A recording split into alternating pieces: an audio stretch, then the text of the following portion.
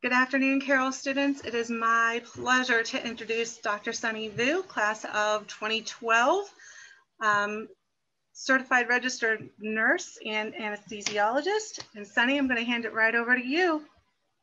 Sounds good. Thank you. Hi, everyone. My name's Sunny. I'm a CRNA, also known as a certified registered nurse anesthesiologist or nurse anesthetist.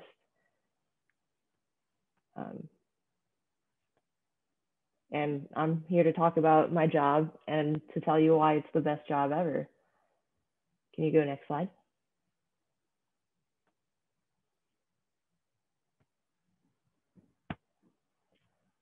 All right, here's a little clip for you guys. Hope you can hear it.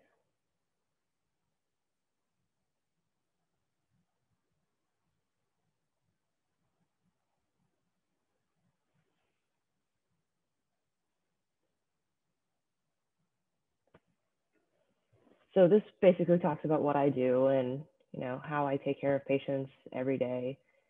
And it's a little glimpse of what I do pre-op, intra-op, and then post-op, taking care of patients from start to finish for an anesthetic.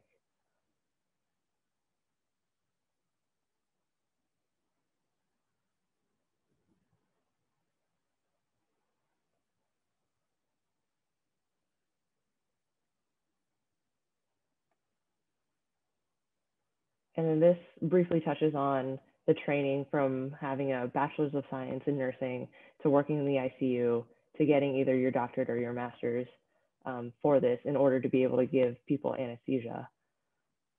And it touches base on the 8,500 hours we have of training before we can actually do this on our own as well.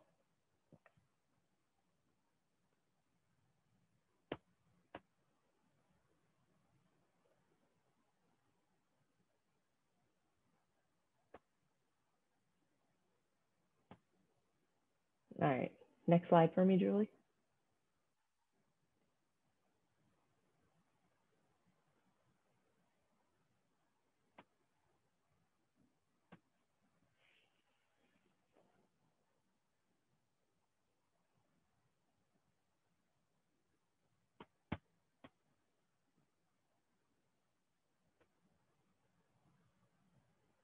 All right, so a nurse anesthesiologist or a CRNA. So what I do is I am in the OR, I'm in an operating room, delivery room, ambulatory surgery center, et cetera. So I can give anesthetics in a range of places and for patients when they're first born to, when they die. So it's kind of cool that I have a range of variety, a variety of places that I work at as well. And I take care of them. The majority of my time is spent taking care of patients a little bit before they're in surgery, during, and then after as well. Next slide, please. So in order to kind of better explain my profession to you, let me just poorly explain it. So what we do is we also give like local anesthetics in order to inject it in the spine. So I guess you can call us backstabbers. I watch people as they sleep all the time just to monitor their vitals and adjust any changes that I need to during surgery, change their the amount of gas they're getting or give them pain medicine, et cetera. And we also pass gas for a living. It's to give people certain concentrations of our anesthetic gases to make sure that they're unconscious. And lastly, it's what I do. I put people to sleep. So hopefully I don't do it for this presentation for you guys. But I give people a lot of medications that make them lose their consciousness in order to get them off to a certain state of sleep so that I can do, so that the surgeon can perform the whole entire procedure from start to finish without, complaining to me that they're moving or something like that. Next slide, please. So with anesthesia, it's not just the kind that you see in movies or TV shows. There's a little bit more to that that you don't really see on TV or, in the media. So I'll just cover like the 4 types that we normally use. There's first off general anesthesia, which is the kind that you typically see in movies. It's where the patient is all the way off to sleep. You won't really hear a peep from them. I'll put a breathing tube or some other breathing device in. And then they can do the procedure from start to finish. This is usually for like our bigger cases. There's also monitored anesthesia care, or what we call as MAC. It's a twilight type of sleep. So you'll feel drowsy, relaxed. It's kind of like you're snoozing when you're sleeping at night. But the other thing is the patient's breathing on their own the entire time. And they most likely won't respond to any type of stimulus, etc. And then there's also our other two types, which is neuroaxial and peripheral nerve blocks. So with neuroaxial, it's where we have the patient sitting there and we'll inject local anesthetic into their spine. And this, makes them numb from pretty much the lower half of their body. And then with peripheral nerve blocks, we target a certain area on the body, so like a certain limb or the lower extremity, and we'll inject local anesthetic into like the bundle of nerves, and we use ultrasound to see where the nerves are, and then we'll inject local anesthetic to surround the entire nerve, and then that way the entire arm or the entire leg is numb, so that we can perform a certain surgery on it as well. Next slide, please. So as regards to where I work, I mean, the majority of the time you'll see us working in hospitals. For a variety of cases, we'll work with pretty much every specialty you can think of, but there's also other places such as the military. You can go overseas and work in, Iraq, Iran, Afghanistan, wherever, and do anesthesia as you would back here. And sometimes you'll even take care of people like on the battlefield and, have to think of certain ways to manage your patient with limited resources. So it's different from what I've heard. You can also work as a professor at a university. So you can teach if you want to. You can own your own business. There's also people who open ketamine clinics for depression or those with chronic pain. And you can treat patients that way for an outpatient center. And there's CRNAs who work at dental offices. So what they do is they do sedation for especially kids undergoing dental procedures. So there's just a little variety on where you can work or what you can do. It's not just you work in the hospital the entire time. Next slide, please. So how did I get here? I graduated in 2012 from Carroll, and then I went to Kettering College and did my Bachelor's of Science in Nursing, and I graduated in 2015 from there. And for CRNA school, it requires a minimum of 1 year critical care experience. So I ended up working at the Cleveland Clinic Surgical ICU for about 1.5 years before I started CRNA school in 2017. And it's a 3-year program for my doctorate. So I just recently graduated in May, and for the schooling process, we do a lot of clinicals. You have a lot of hands-on experience from start to finish. And I also did a dissertation there as well. And then the last thing, to become a CRNA, I had to pass my boards. So it's this fairly big test that you have to pass. And then, you're a CRNA. So it's kind of cool. Next slide, please. Here's kind of what I wanted to touch base on. It's the things that I learned in high school that still apply to me as a CRNA nowadays. You use a lot of physics. So in regards to like radiation or fluids, I have to think about like what gauge of IV catheter I have on hand and how long it is in order to kind of see how fast my fluid rates are. So it's kind of, real life scenarios that apply to the principle of physics. And there's radiation. So you have like the inverse law where the further away you are from the source of radiation, like in the OR, sometimes we'll do X-rays or some type of scan or fluoroscopy. So you have to make sure you're at least 6 feet away from this. And the further you are away, the less likelihood you'll be hit with the radiation. I also use math on a daily basis, like when I dose my patients certain medications.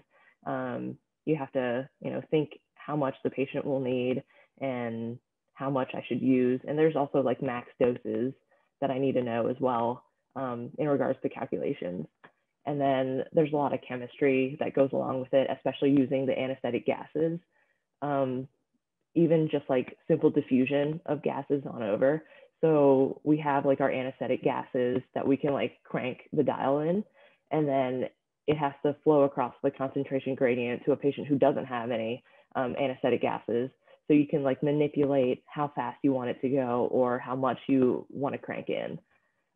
There's also microbiology, especially using sterile technique for our certain procedures that we use, to make sure that everything's sterile and that you're not contaminating anything. We use anatomy and physiology, of course, on a daily basis. I can, kind of look at a person and see if I can intubate them or not, or, do certain things to them if I can, kind of gauge that from my knowledge as well. And then the last thing, especially, is religion and ethics. Um, I'm in a profession where it's kind of me doing things on my own in the room. So there's no one kind of looking over my shoulder telling me, are you sure you want to do this, or is this the right thing? So it kind of helps to have like a solid foundation of morals and ethics and religion in order to kind of back you up. You kind of have to ask yourself, I can do this, but should I? Or, is this the right thing? Is this the best thing for my patient? Next slide, please. And then lastly, why should you join the best profession ever? I'm a little biased when it's this, but I love my job. I get to do crazy things every day. And here's just a couple of reasons why I think you should become one. There's a lot of hands-on skills. If you look at the top picture, it's an LMA placement. And it's like a breathing device used for surgery for a general anesthetic. And you get to do this, put things in. The bottom left picture is an intubation. So I get to use certain blades in order to put a tube into someone's trachea. And you just do a lot of things with your hands every day. You never really know what you're going to get. There's a lot of variety in what I do. One day I could be working in orthopedics, and then the next day I could be doing like heart ablation or doing a colonoscopy, stuff like that. Like there's, you never really get bored with what you do. I also have really flexible scheduling. I can pick up overtime if I want. I can work either 4 10s, which is my schedule, which is why I have today off. And I can work like 5 8s. I can work 3 12s. So, you can have as much time as you have off or as you want off, or you can have as little time and pick up a lot of overtime and, work a 7-day stretch if you really want to. And the other perk of my job is I get free food. There's the lounge, and you just get what you want. You don't have to worry about, paying for certain things or not having enough time to go somewhere and getting food. So it's just there. It's readily available. You can pick up, whatever snacks you want on the go. And I guess the most important thing is I get to make a difference every day. It's pretty cool to, see how much of an impact you can make on other people, especially since this is my job and like I'm used to it. Every day I put a patient to sleep or I deal with a certain procedure or surgery, but for them it's, it's an important day of their life. And they're nervous about it. And I get to be the person that calms their nerves either by telling them a joke or, I can use drugs to make them a little bit more calm. So it's kind of nice that I can, use the stuff that's in my arsenal to make a difference in other people's lives. And, that's one of the most enjoyable parts about it. Next slide, please.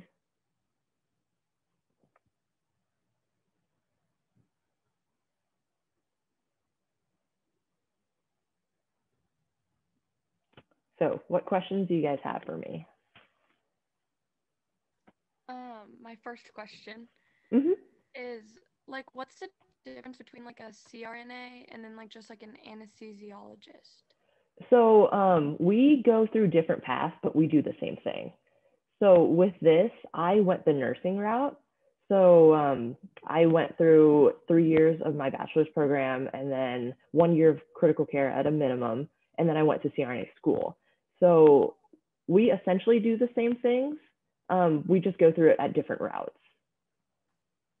So you can also go through, to be a physician anesthesiologist, you can go through like whatever program you want to in college, plus 4 years of medical school. And then you do a residency in anesthesia, and then we'll essentially do the same thing. Sometimes they do like more difficult cases, or depending on what type of practice you work at. So the place that I'm at right now is a collaborative practice. So I work hand in hand with our physician anesthesiologists and other CRNAs. So I do my own cases and they do theirs.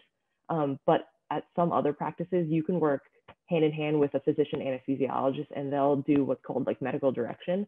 So they kind of guide you in, what anesthetic you should do, what you should do, or kind of give you feedback on, this is the type of anesthetic I would do, and consult with you that way. Thank you. You're welcome. What other questions do you guys have for me? I have another question. Yeah, absolutely. Go ahead. Like, I've wanted to be an anesthesiologist for as long as I can remember, Mm-hmm. and when I've talked to people about it, they always tell me to make sure that I work at a hospital that has good insurance, because Mm-hmm. anesthesiologists get blamed a lot, I guess, when things go. Yeah. True. Actually, one of the things in our profession is that it's always anesthesia's fault. So I get it. But as far as malpractice and everything goes, my malpractice insurance is paid for by the company that I work for. So I never really have to worry about that. You can always get additional malpractice insurance, but it also depends on the state that you're in, as far as the cap goes for malpractice. So it's not really something I have to, I guess, worry about a lot. Usually I kind of keep it on the back burner. I know I have malpractice insurance, and everyone does, especially going through school as well. We have malpractice insurance in case anything happens, but it's important to have it. And most likely any place that you work for will probably provide it for you, depending on what type of contract you have. So it's always, good to keep on hand and something good to know about, but not the biggest worry that I have. Do you have any additional questions, or can I explain it further for you? Yeah, you can go and explain that farther for me, because that's always confusing for me. Yeah, so there are a lot of cases in that we do get sued for, but most of the time it's nothing, I guess, too concerning. There is negligence. I mean, if you're outright wrong, you'll most likely get sued. But from the cases that I've heard, I really don't know anyone personally who has been sued or has had any issues with malpractice or their malpractice insurance. So as far as doing everything right and making sure that you're doing the best for your patient, it's not something that I have to think about a lot, I guess. Thank you. Yeah, you're welcome.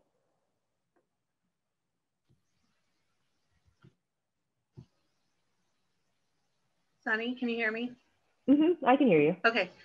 So you had mentioned just now, it's not one of your biggest concerns. What do you consider one of your biggest concerns? I guess at the end of the day, I'm concerned most about doing the best I can for my patient versus being sued for it. I guess that's kind of the line that I think about. Especially if I'm doing, any type of anesthetic, I think, okay, well, my patient has these comorbidities, they're this sick. So what's the best way that I can get through this anesthetic without any issues? Or, sometimes I'll be thrown in the ICU to do a case that's not where I'm normally doing a procedure or doing my anesthesia. So it's kind of difficult in giving myself boundaries and saying, no, this isn't the safest. No, I should be in an OR to do this versus, okay, yeah, this is safe for the patient. Or even the other day I had a patient come in, he was in his 70s. He was from his standpoint, he was perfectly healthy. But, as we hooked him up to the monitors, we saw that his oxygen saturation was lower than what we were normally used to. He was telling us he was fine, but then was also complaining of chest tightness and, you know, all it was like going down a rabbit hole and finding other things that were wrong with him that he kind of didn't tell us about. And it was essentially my decision plus the gastroenterologist that was there to give ourselves the boundaries and say, no, this isn't safe to do the case right now. And then we sent him to the emergency department for him to get checked up on. So it's kind of, you know, in the back of my mind, is this the safest way versus is this going to be something that I get sued for? Can you tell us a little bit about your work-life balance? Yeah, absolutely. So I work 4 10s. Sometimes I work a little bit more overtime, depending on the day or how much they need me. But I get 3 days off every week if I don't want to work any overtime. So it's nice to be able to have some time off to relax, enjoy. And this is a pretty stressful job. So it's kind of nice to have that time off to step away from my work. And especially this is one of those jobs where I kind of don't have to bring work home. So I, you know, get to really separate my life if I want to, or I can check up on my patients at home if I really, you know, if I'm really concerned about them for some reason. So it's nice to be able to relax and enjoy and have the time to do so versus, you know, worrying about work all the time. And then I think I have 2 more questions, and we'll try to take some final questions from any of the students who might have some, and then we'll wrap it up so that I know you guys can get back to your classes. So my 2 questions that kind of go hand in hand. What is your favorite part of your job, and what is your least favorite part of your job? Oh, I guess my favorite part every single time when a patient wakes up and they tell me it was the best anesthetic or the best sleep they've ever had. And it's just nice to know that you get that like feedback right away, that you're, you know, that you're doing a great job and you can see it firsthand. You don't have to wait around. You don't have to question yourself if you did the right thing. And, you know, sometimes you have a cranky patient coming in and, you know, they're nervous, they're worried, and you get to really like relieve all that anxiety from them, like that. Like you don't even have to think about it, and you get to see it. You get to see their smiles. You get to see the relief on their face after you finish their anesthetic or finish their procedure, and it's, you know, really cool to be a part of. And probably the worst thing about my job is the stress and emotions that come with it. Like it's not easy going in one case and like seeing a baby born, and then going in another case and having to do like an organ procurement where you're taking away all their organs for donation. It's kind of something, you know, I'm struggling with as well. It's not easy to deal with life and death on a daily basis. Just like the other day, I started my day off with a foot amputation that I was scheduled for, and then I got thrown in a case that was an organ procurement, and it's my first one since I've finished school.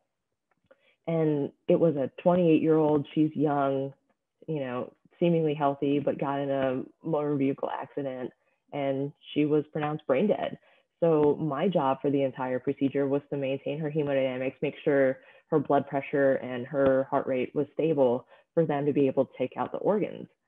And, you know, it's hard thinking how young people are and how much they still have so much life to live. And, you know, to see that she's only a couple of years older than me and that I'm doing a procedure like that for her. And it's just wild. Like it's something that's hard, but there's also like the miracle of life that you have to think about too. And for that specific case, I actually, we had time to wait for the heart recipient. So I ended up scrubbing in on that case, and I was, you know, hands deep in touching her organs and, you know, in feeling her beating heart. And it's, you know, it reminds me how awesome this job is as well. You know, there's sad parts to it, but there's also really amazing parts too. And then finally, one little final question to bring you back to Carol. What were your favorite things from Carol? What are your favorite memories? Definitely Pat's Retreat. I loved it. I loved leading Pat's Retreat.